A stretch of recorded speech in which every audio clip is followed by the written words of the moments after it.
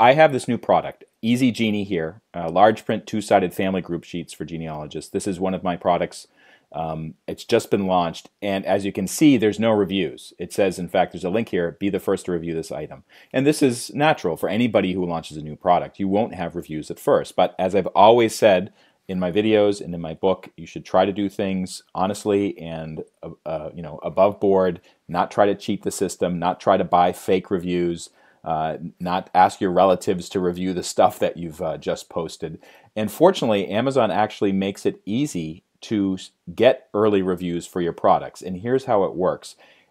Just keep in mind that this is something that requires an Amazon seller account and also the professional level account. This is my account.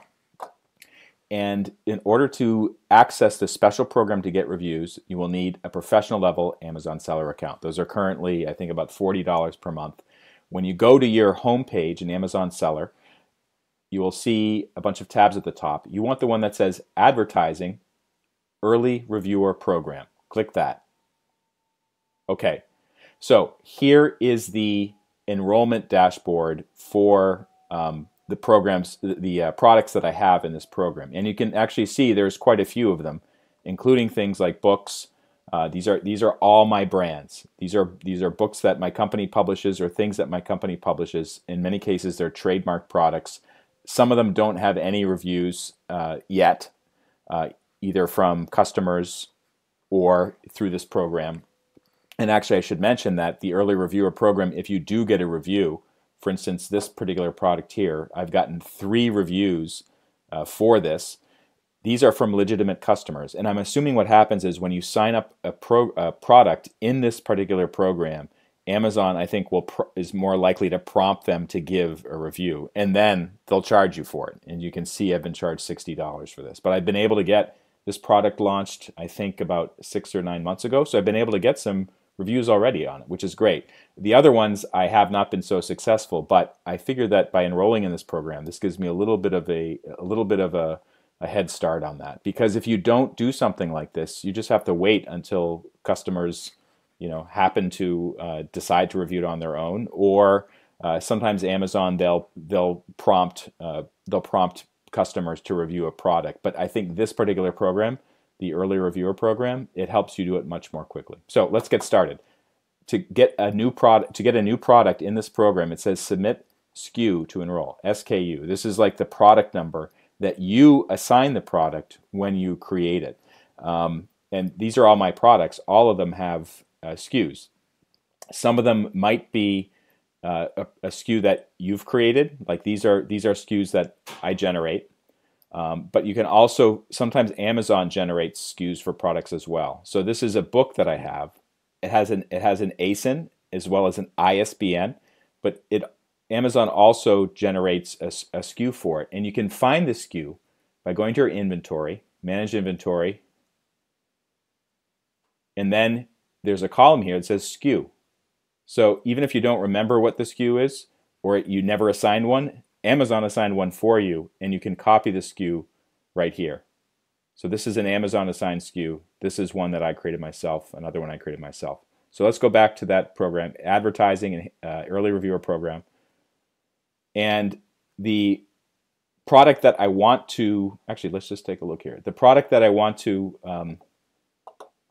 get enrolled in the program is this one right here.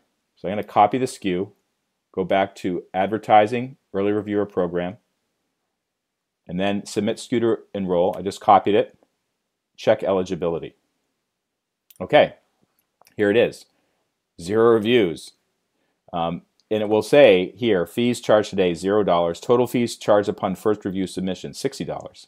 So they explain, no charge if you don't receive a review. Total program fees cover up to 5 reviews. That means you pay $60, you can get up to 5 reviews. So this is actually pretty good. If you actually get that many reviews, you're basically paying a little bit over $10 per review, like $12 per review.